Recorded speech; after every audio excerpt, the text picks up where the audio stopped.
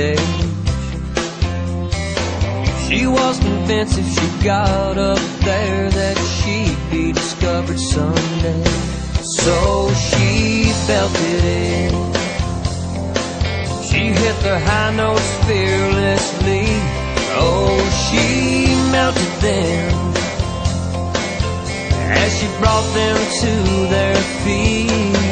She was a big star at Banana Joe's bar, where she sang karaoke every night. She said if you work hard to get where you are, it feels good in the hot spotlight. She was a big star.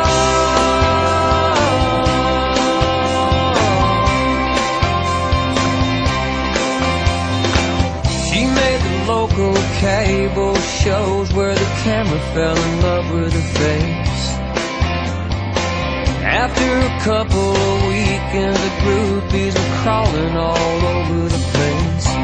She signed autographs like she was Garth Brooks in a skirt.